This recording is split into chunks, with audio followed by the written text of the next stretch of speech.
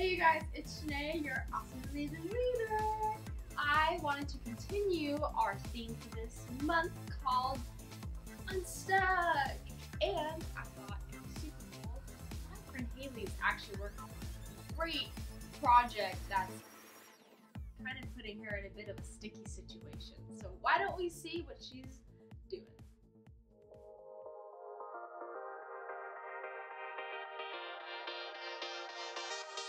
Hey everybody, Haley here. Now, I don't want to burst my own bubble, but today is gonna get sticky. See?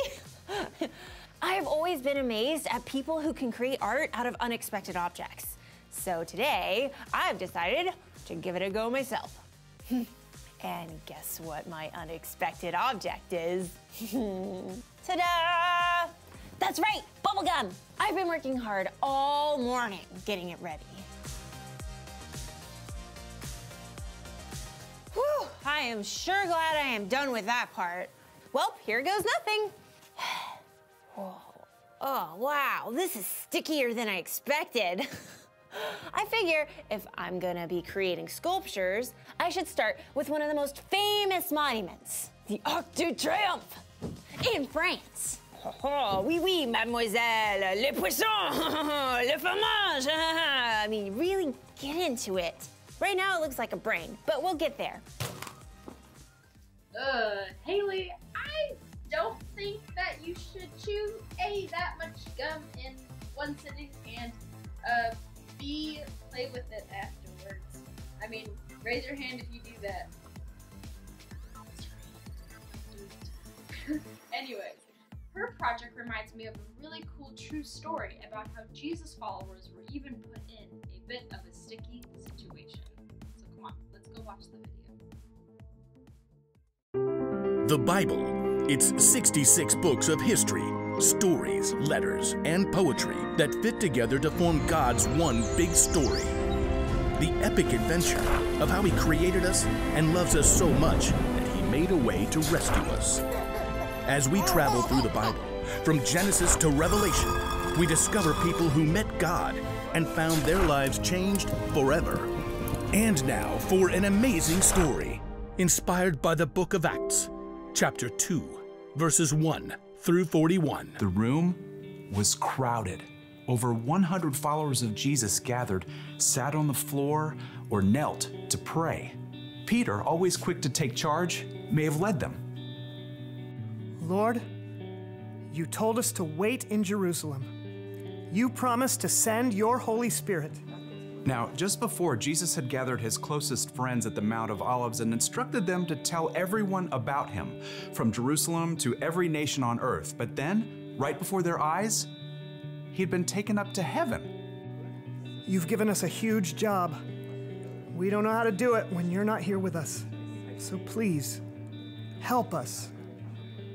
The room stilled as everyone waited, even though they weren't exactly sure what they were waiting for. James and John may have been near a window. Getting windy out there. I'll just close the shutters. I don't think that sound is outside. Everyone, stay calm. As the sound, like wind, rose even higher, a burst of light appeared in the center of the room. It flickered like a fireball, breaking into individual flames. What on earth? I don't think it's from Earth. As the group watched, transfixed, the flames separated and skimmed out until a tongue of fire stood over the head of each believer in the room. Is this? It must be. God's Holy Spirit. As the Spirit of God filled the room and the heart of each believer, something even more incredible happened. Soon, the believers realized what was going on. God has given us the power to speak other languages. Immediately, the believers went out to join the crowds who had gathered in Jerusalem for the Feast of Pentecost. Now, these Jews traveled to Jerusalem from many regions and countries where a variety of languages were spoken, so they were shocked to hear the believers talking about Jesus in words they could understand, and each believer responded in their own language. Aren't these people from Galilee? Yes, so how do we hear them in our own native languages? We've come from all over. I've met people here from Parthia, Mesopotamia, Asia, Egypt, Libya. But these Galileans are talking about God's wonders in our languages. What does it mean? I think it means they're a little loopy. Loopy? One fish short of a lunch, if you know what I mean. Peter heard the doubters in the crowd, so he gathered the rest of the disciples and made his way up to the very front. My fellow Jews. Hey, people! Jesus of Nazareth was a man who had God's approval. God did miracles, wonders, and signs among you through Jesus. Long ago, God planned that Jesus would be handed over. You nailed him to the cross. But God raised him from the dead. The crowd listened as the Holy Spirit gave Peter the words to say and helped them understand. Jesus has received the Holy Spirit from the Father. This is what God had promised. It is Jesus who has poured out what you now see and hear. God has made him both Lord and Messiah. Many people were deeply moved by the words Peter had spoken. So what do we do now? All of you must turn away from your sins and be baptized in the name of Jesus Christ. Then your sins will be forgiven, and you will receive the gift of the Holy Spirit. I want to be baptized. Me too. Me 3. Then let's get started. That day, 3,000 people believed in Jesus and were baptized. With the help of the Holy Spirit, Peter and the disciples were already beginning the big job of telling every nation on earth about Jesus, even before they left Jerusalem.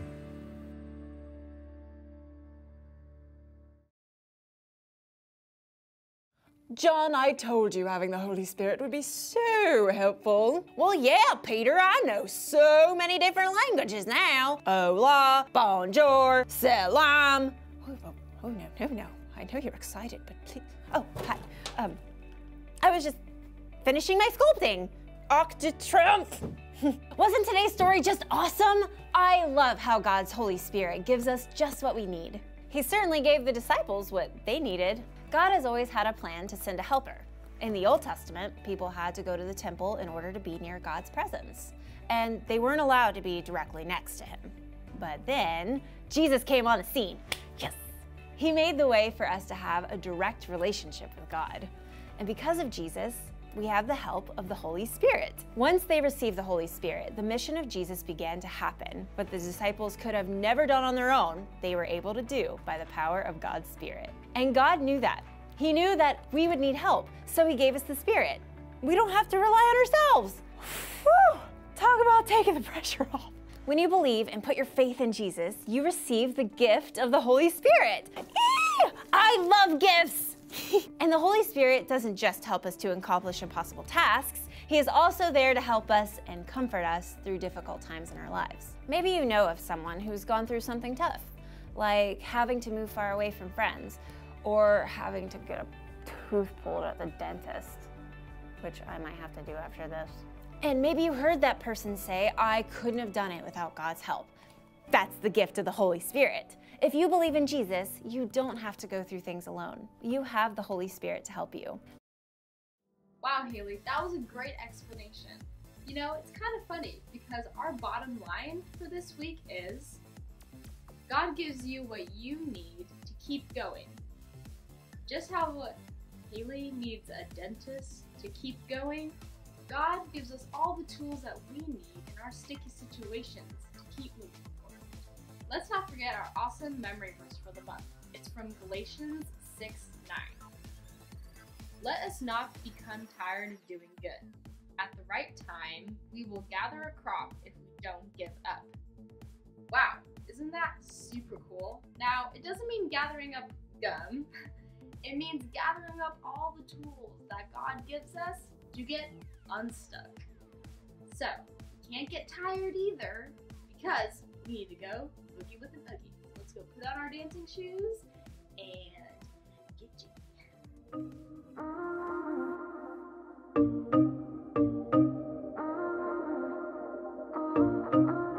Lately I've been reeling, watching the nightly news. Don't seem to find the rhythm, just wanna sing the blues. Feels like a song that never stops. Feels like it's never gonna. Gotta get that fire back in my bones before my heart turns into stone. So when somebody please pass the megaphone, I'll shout it on the count of 3. 1, 2, 3. Oh, hear my prayer tonight. I'm singing to the sky. Give me strength to raise my voice. Let me testify. Oh, hear my prayer tonight. 'Cause this is do or die. The time has come to make a choice. And I choose. Let it move you. Let it move. Let it move you.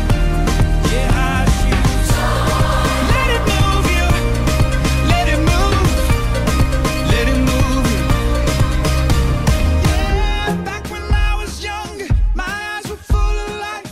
But now that I am older, I live at the speed of light. Feels like the cycle never stops.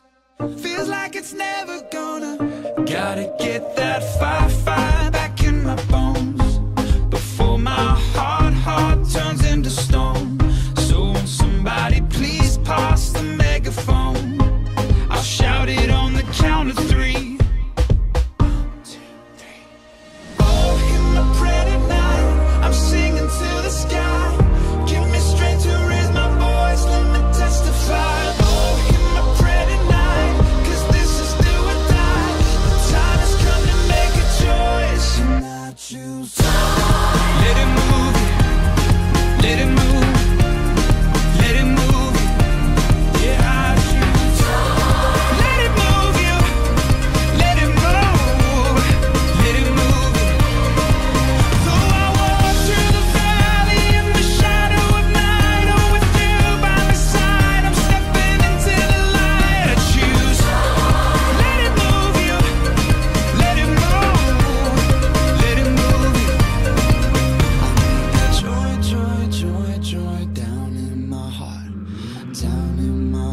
to stay. I need that joy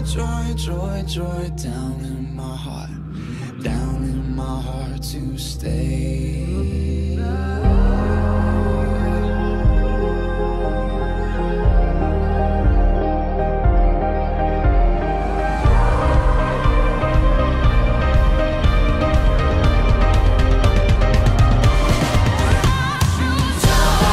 Let it move you. Let it move. Let it move you.